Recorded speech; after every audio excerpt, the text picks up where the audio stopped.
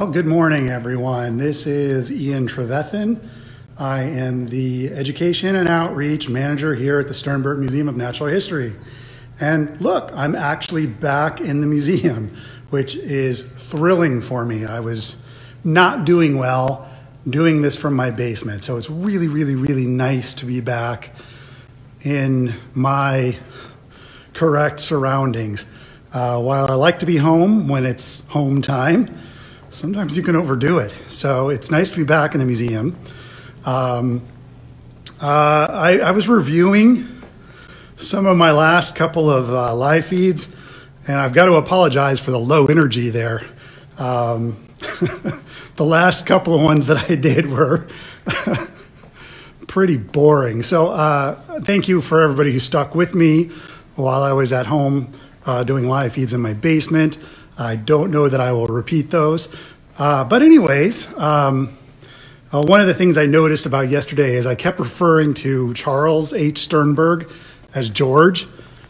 It gets confusing. My brain wasn't working well. So we're going to pick back up kind of where we were yesterday, talking about the Sternberg legacy. And we're up now to George F. Sternberg, George Friar Sternberg, who was the curator of the Museum of Collections here, of museums, I guess. I think he was the second curator of museums here. We'll figure that out here in just a minute. But I am in the Prairie Oceans exhibit, which is a fun exhibit that was brought to us by Chuck Bonner and Ray Troll. But one of the things that I really like about this exhibit is they give a nod to the very people we've been discussing. So if you look from left to right here, you've got a few nice portraits that were done by Chuck Bonner here. And from left to right, you've got George M. Sternberg. In the middle, you've got Charles Sternberg. And all the way to the right, you've got George F. Sternberg. So these are the three guys that sort of really impacted, I guess, Kansas paleontology, but more broadly paleontology in North America and even across the world. So hello, Betty. I'm looking forward to better weather too. And I really do want to get outside and do stuff. I will try my best. Gosh, who knows how long this is going to last. I hope not too much longer. But anyways, back to the subject at hand. So today I'm kind of just going to go over who George F. Sternberg was. As I've kind of established in the last couple of live feeds I've done, George F. Sternberg was the eldest son of Charles Sternberg. And he had two brothers. He had Charles M. and he had Levi, whose middle initial I can't think of right now. Those were his two brothers. They actually ended up in Canada. I believe Charles, or Charlie as he's referred to sometimes, was part of the Geological Society of Canada, and he was based out of Ottawa. And it's, I guess, Levi that did a lot of work with the Royal Ontario Museum in Toronto, Canada. And again, I've got to correct myself. I was confused. I had it the other way around. I thought it was Charles that was at Royal Ontario Museum, and I thought it was Levi that was part of the Geological Survey, and I had that crosswired. I was confused. So that's interesting. I've told this story before, but years and years ago, about 13 or 14 years ago, I was doing some research along with my colleague John Scannella, who is now the curator at the Museum of the Rockies in Bozeman, Montana. But we were looking at changes in shapes and size of dinosaur heads, and we traveled to the Royal Ontario Museum to do some work on actually alligator and crocodile heads, as well as measure some dinosaur heads. And while we were there, the curator there,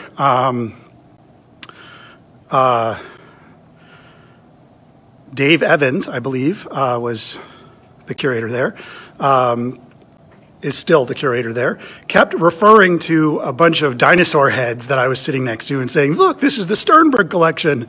And I kind of smiled and nodded because I'd heard of Sternberg, but I didn't know who they were exactly. But clearly it was important to the Royal Ontario Museum. And little did I know that I would be discussing this many years later in detail and how vast and sort of confusing the Sternberg legacy is. So the Sternberg collection there, he must have been referring to as was managed by Levi, at least in part. And I'm sure their father, Charles, had a lot to do with it. And I would imagine the two brothers also took part in helping build that collection. So that's kind of interesting. So let's talk about George Sternberg. Let me flip the camera over. So this is actually a life exhibit, and I apologize for the light. It's very dark in here. For some reason, our main lights are not turning on, but I think we can probably see enough. So what this is, hi Mackenzie, how are you? Thanks for watching. So this is a model or life exhibit or whatever you want to call it of George M. Sternberg. And you can see here, this is a representation of him later in life, circa 1952. And here he is portrayed as excavating the famous fish within a fish fossil. And clearly that is one of our more famous fossils in our collection and one of the things that he is certainly remembered for in this area. So that's kind of our representation of him in the exhibit. It's one of the first things that you see when you come into our main fossil gallery. Hey, Mackenzie, I'm glad you're good. Yeah, we're all hanging in here. If you happen to catch my last couple of live feeds, I was struggling, I'll admit. I was trying to do them from home, and it just was not, I don't know, it was not working for me. So I decided to break quarantine and come to work. As you can tell, I have no problem social distancing here because, well, there's nobody here to come in contact with. So I think I can probably get away with it here. So I am talking about George Sternberg. And this is kind of an interesting little exhibit here. This is sort of a bit of a historical exhibit. So what you've got over here is actually this is a skin of an ocelot. And the story behind this is from 1923 to 1924, George F. Sternberg was actually hired by the Field Museum in Chicago to take part in a fossil hunting expedition in South America. And he was a bit of a collector of many things outside of fossils. So in this case, he hunted and collected study skins and some different taxidermy specimens. So this was something he collected in Argentina and brought it back for study and display. This is interesting. This is a typewriter that was used by Levi Sternberg when he was working at the Royal Ontario Museum. So there's our connection right there. Got a couple of books here. These are George H. Sternberg's biographies, and I didn't realize that there was a sequel to The Life of a Fossil Hunter, which I was reading from yesterday. Apparently, he did a second book called Hunting Dinosaurs. So I'm going to have to track that one down and read that and get back to you on that. This is a watch that was owned by Charles Sternberg. Pretty cool. And then more centric to George M. Sternberg, this was his hat that he wore out in the field. I've got that on display. Down below are our field tools, which is really cool. So these are really things that he would have used out in the field. We've got a number of field journals here, which is really cool. I really like this. This one has the Canada Geological Survey, and that's just kind of a cool thing. I'm going to have to get a hold of Dave Evans and see if I can get some information about what they've got about the Sternbergs in their museum, and I'll have to report back and see what I find out. This is really significant. So this tool is actually a finishing tool that was used by George, which is actually kind of part of his signature. So if you come over here, and I've already talked about this a couple of times, but one of the really cool things about George Sternberg was he took all the knowledge that he learned from his dad, and he kind of took excavation and then prep and display to sort of the next level. So all of this texture that you see here was done by hand using a tool that was very similar to the one that we just looked at in the case. So this sort of this texture and color was sort of his signature trademark in prep work. So it's very easy to distinguish a fossil that was prepped and put on display by George F. Sternberg. I wish I knew what the story was about the white halo around the Gillicus inside the Xiphactinus here. I don't know why it's a different color than the rest of the plaster around it. I don't know if it was something that somebody did later on after it was put on display, or if this was something that George had done or what. So if anybody out there has worked at the Sternberg or knows Sternberg history or knows the history of Fish Within a Fish and knows what the story is about this sort of white or gray halo around the Gillicus, let me know. It's a mystery to me. So again, as I was saying, George Sternberg sort of became the master of prep and display of really impressive fossils. And I suspect one of the things he did also was sort of stain the bones of the fossils so they would show up a little bit better. I don't know that for sure, but it certainly looks that way to me, that he used some sort of pigment or stain to sort of make them look a little bit darker against the plaster. The other thing is, if you look at this fin, there's a huge portion of this dorsal fin here that is reconstructed. And as you see, it's very, very, very difficult to tell what has been replaced compared to what is actual fossil in here. And that's one of the things that George Sternberg was just a master of. When I was doing research as a grad student, part of what I was doing was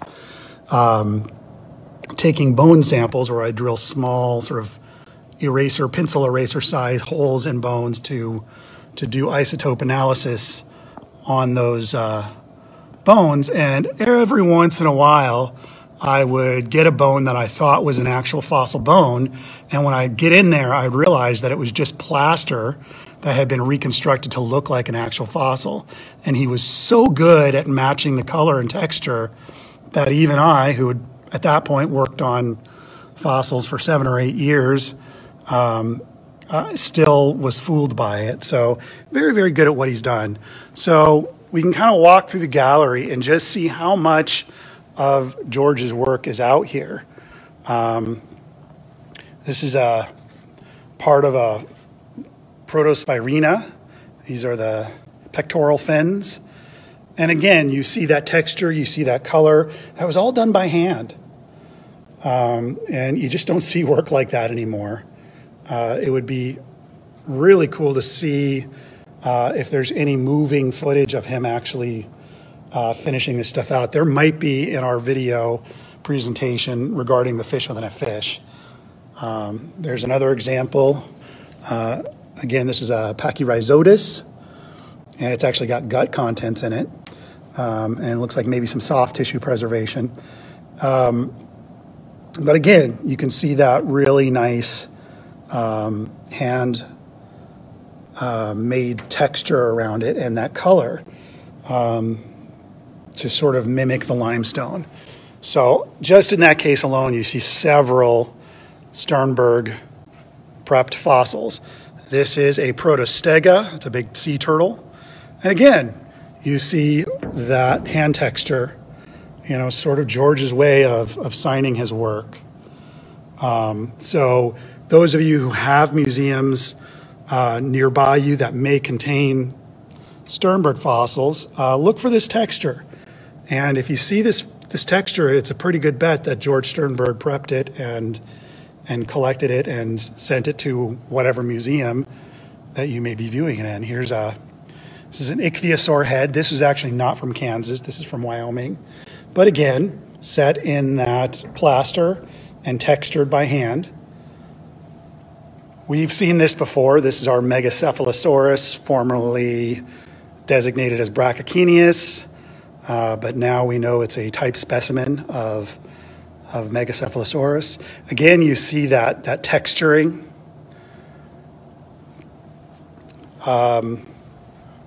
Here's a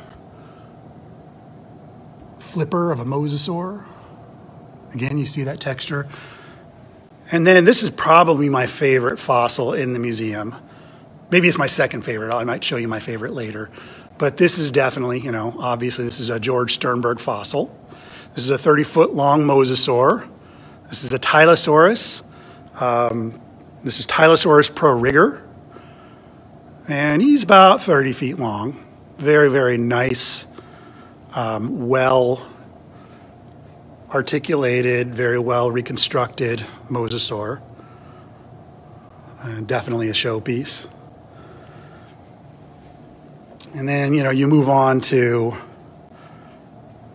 dinosaur fossils. I don't know that any of these, well, this might be a Sternberg prepped thing. If you look closely, you can see there is that sort of hand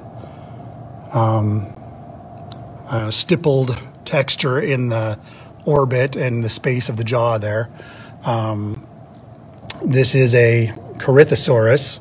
So this would be a Lambeosaurine duck-billed dinosaur. And this is the kind of dinosaur that they had rows and rows of at the Royal Ontario Museum when I was there. I don't know if it was a parasaur collection or if it was Corythosaur. I'll have to go back and look at my old pictures. So again, just a real good example of George Sternberg's work. So we're going to kind of go around and explore some of the things, like we've seen the ocelot. So we know that George Sternberg collected many things outside of fossils. He seemed to kind of have an interest in a little bit of everything. When I first had started here at the museum as a graduate assistant, we had just sort of reorganized and reestablished what our mission was at the museum to focus more specifically on the natural history of Kansas and the evolutionary forces that have impacted it over time. And so we kind of did a purge of some of the collections that we have. We had a lot of historical artifacts that I think Sternberg and then others that followed had sort of collected here at the museum. And we had to decide what we wanted to have in our collection that actually focused more on our mission statements. So we ended up having to pick and choose. So a lot of historical stuff we actually donated to the Historical Society of Ellis County, and now they are in possession of a lot of the historical stuff. But we still have a lot of people coming through asking if we have those collections. One of the things that we did manage to hang on to, and this is kind of a fun thing, I know a lot of people come here to see this, is the shrunken head. And supposedly collected by Sternberg from Ecuador. And there is some discussion as to whether this is truly what they say it is, or if not. So one of the theories, one of the ideas here is that this is actually not, in fact, a human head, that this is a monkey head that has been sort of taxidermied and doctored up to look like a human head. But this is one of those fun, sort of strange artifacts that would have been collected likely when Sternberg went to South America for his expedition with the Field Museum. But what I've heard is by this time, the tribes that actually did the real head shrinking trophy thing had caught wind that there were tourists, or I guess adventurers, that would pay money for shrunken heads, and they found a way to produce said shrunken heads for a price, and they were using monkeys. So this may or may not be the actual article. We'll leave that a mystery. One of the mysteries of the museum. So that's always fun. I have a lot of people come through, and even when I'm out doing outreach in crazy places like across the state, and like I do a lot of stuff, even as far as east as Topeka. And so when I'm over in places like that, people will come up to me and ask me, "Do you still have the shrunken head?" And, well, yes, we do. That's one of the things we kept, probably for that reason, because people remember it. So that's one of the stranger parts of our collection that I think George is probably responsible for. So I'm going to come downstairs for a second, and I wanted to sort of show you a couple of pictures here that we have on our wall when you come in. So this is sort of our entrance to our main gallery. You go up the stairs, and that's where we just were. But this is our sort of curator and director Hall of Fame here. So you'll notice that here's our George F. portrait. He was actually the second curator of museums. So this is our first, which is C.W. Miller. And he was the curator of the museum from 1914 to 1933. And then you have George F. Sternberg. And you'll notice that he is curator of museums. And the reason it's museums plural is because initially we were a group of museums that were housed in the same building. So you had the herbarium, you had the zoological or biological collections, you had the fossils, but they were considered to be sort of separate entities. So that's why if you look at Merle Walker, he's got the same title, Director of Museums, because at that point they were still considered individual, sort of almost separate museums. And then there's Dr. Richard Zakchevsky. So I believe I was his last graduate student. He took me, I guess it would have been in 2010, and he retired before I graduated. But he is a curator emeritus. We still see him every morning when things are normal. I haven't seen him since the quarantine, which is probably good. But that's Dr. Zakchevsky. And you'll notice at this point, he is the director of the Sternberg Memorial Museum from 1973 to 1994. Wow, Dr. Z, 1973, that was the year I was born. And then you have Dr. Choate, who was the director of the museum. Wow, he was director of the Museum of the High Plains from 73 to 94. So that must have been a separate museum from the Sternberg Museum. And then Director of Museums, again, there's that title, from 80 to 94. And then Director of the Sternberg Museum of Natural History, which I would imagine is in its current form now. So he was the last director. Now our current director, as you know, is Reese Barrick. We don't have his picture up here because, well, he's still current, I guess. So this is Elam Bartholomew. I believe Reese has talked about him. He was our curator of the herbarium. And then there's Dr. Frederick Albertson.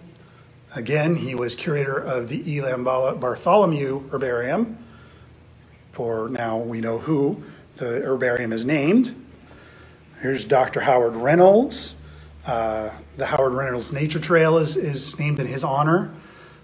He passed away just a few years ago at the age of 99. So he was our last curator of the herbarium before Dr. Joe Thomason, who is the current Elam Bartholomew Herbarium curator. And he is a paleobotanist, and if you ever get a chance to do any sort of workshops with him, I highly suggest it. So he is a professor emeritus, but he's also, I think, still the curator of the Bartholomew Herbarium. So there we go. There's your history of the museum as it sits now. As I said, there are a couple more things I wanted to look at.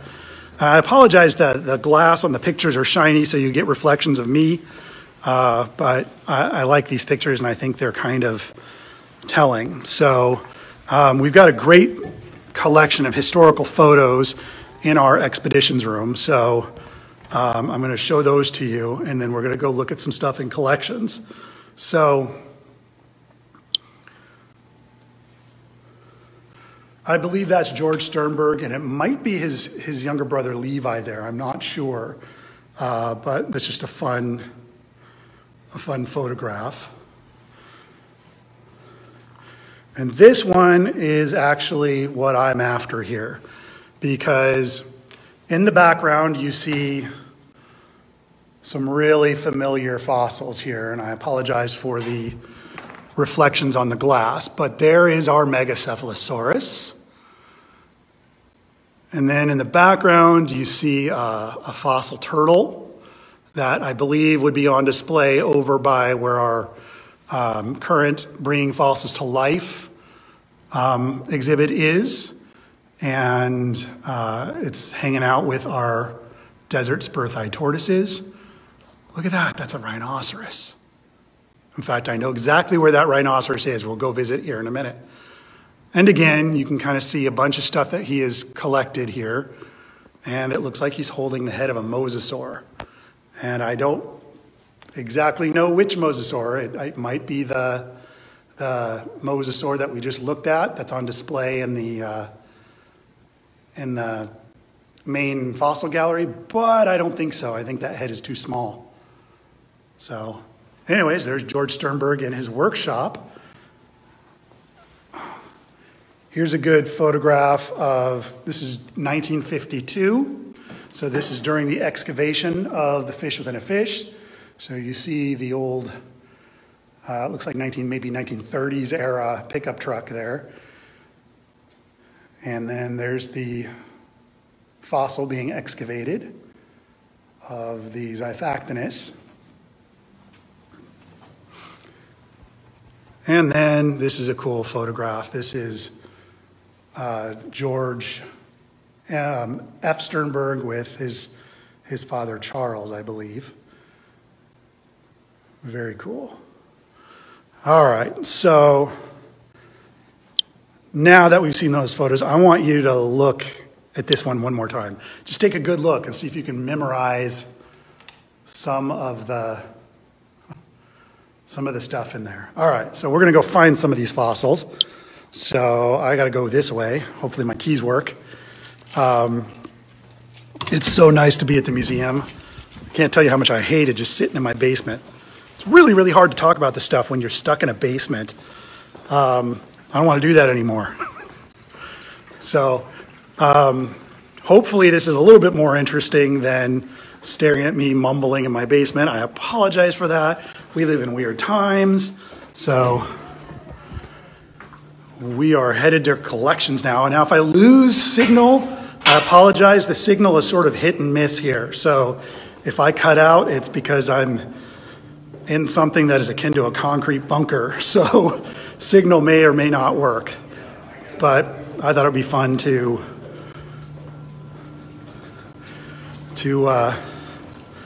check out collections. All right. So we've been in here before.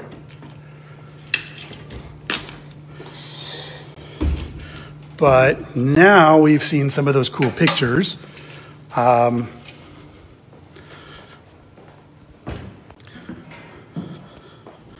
So we'll start with this one. This is Megacephalosaurus, previously referred to as Brachiochenius. And you'll notice it has been taken out of its tomb of George Sternberg worked plaster. And that's so we could see the underside of the skull, which is what we're looking at. So you're looking at basically the palate bones here. So that's very cool. So there's one of those fossils that we saw hanging in the background, but it looks a little different because it's no longer in a frame of plaster. And I think I started with that story early on when we started doing this stuff. And then a different perspective. This is the reconstructed three-dimensional, as lifelike as we can get, skull of Megacephalosaurus, which is a very, very impressive skull mount, and hopefully eventually we'll see it out in the main fossil gallery when we get things back to normal and figured out. We are actually in the process of coming up with some ideas for reorganizing some of the exhibits, but that all takes time and money, and there are only a few of us on staff, so things can only happen so quickly. So this is fun. You remember there are sort of those rhinoceros things behind him in those photographs? Check this out. Here they are. And again, you'll notice that you've got that sort of hand-chiseled stippling or texture in the matrix. I believe this is matrix. This almost feels like epoxy or plaster. I always assumed it was just matrix left in the skull, but I think he actually infilled it with a plaster-like material, and then he sort of made that texture. So again, just sort of his way of saying, hey, I was here. And it's kind of a cool thing because it has stood the test of time, and it sort of bears his signature. Again, you see the same kind of stuff. This is a little bit darker.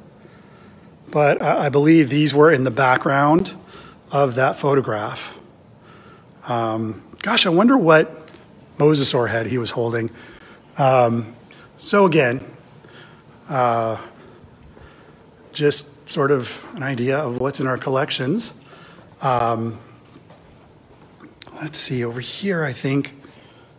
Well,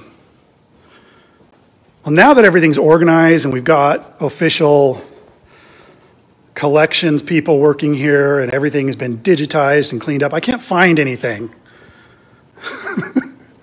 It wasn't as organized when I used to work in here, and it was just chaotic enough I could function. I don't know that I can function in this now that it's all organized. So this is me wandering around collections because I miss it. You want to see my favorite fossil in here? So this is my favorite fossil besides the big mosasaur on display, the Tylosaurus. So this is an Actinosaurus. It's sort of a medium-size mosasaur. I don't know why I like this guy so much, but I do. I don't think this is a George Sternberg fossil because it doesn't have that texture, although it's got the same sort of construction and the same sort of color, so it might be. But one of the things I like is you can see those pterygoid teeth right here. And you can also see how the jaw works. It's so cool. The other really nice thing is actually there's some skin impressions and some soft tissue. So this is all sort of cartilaginous material here. That is kind of rare. You don't see a whole lot of the sort of the cartilage stuff that sort of connected the chest pieces together. So it's just a cool little, it's about half, well, maybe not quite half it's the front part of the mosasaur. So just nothing to do with George Sternberg. It's just one of the things that I like. So there we are. Do we have any questions for me while I'm wandering around in here? I've noticed the last couple of live feeds I've did, not a whole lot of questions, but then there wasn't a whole lot of room for questions. It was just me kind of telling you stuff. So let me see, do I have any questions? All right, no questions at the moment. All right, well, that was sort of my morning's discussion in the museum, and my very, very, very thorough history of the Sternberg legacy. But that's sort of very, very generalized, sort of what I know so far. And, you know, it's always an adventure when you're learning about this stuff, because even in this attempt to tell people about the Sternberg legacy and the natural history of this area of Kansas, I have actually learned how large in feet is the mosasaur I just showed. Okay, so if I were to guess how large this guy was, let me flip you back over here. All right, so this is, like I said, I don't think this is quite half the mosasaur. And this particular thing, I would say, is about, well, what we've got so far is about maybe 6 feet in length. So I would guess he would be 15-ish feet long, maybe 20 feet long in life if the rest of his skeleton was here. You'll notice he's only got his front 2 flippers, so the back is completely missing. And anyone planning on going any digs this summer? Well, Ashley, I don't know.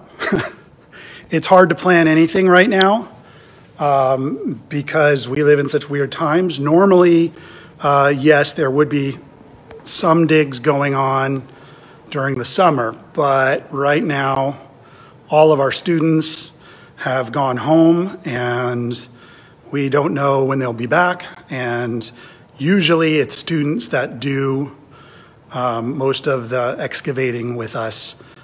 We offer a summer camp that utilizes both college students, high school students, and I think middle schoolers as well during different time periods. I mean, not all at once.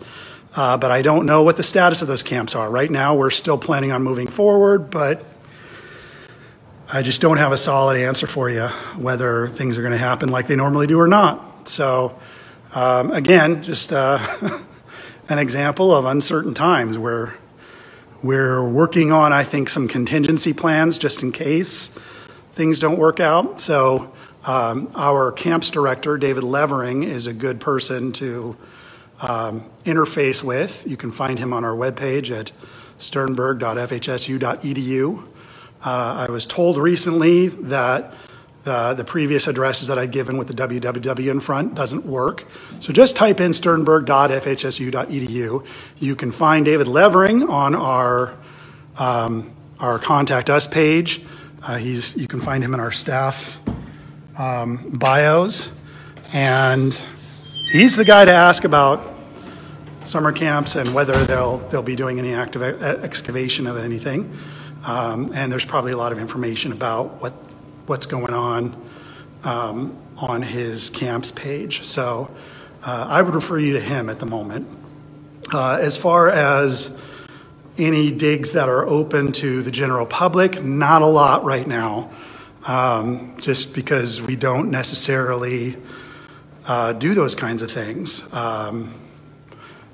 First of all, we don't have the manpower, and second of all, we've got a lot of students to work with. So that's kind of it for the day. So unless there are any more questions, I'm going to sign off for the morning. And I don't know if I'm going to be back this afternoon or if it'll be Reese, but one of us will be here, maybe both. And we'll do another live feed. So if you think of any questions, comments, or anything you want to talk about, go ahead and put that in the text area, and we will see you this afternoon. Please like and share our videos. We want to reach out to as many people as possible who are stuck in their houses, and we will see you this afternoon. This is Ian, and I'll see you later. Bye-bye.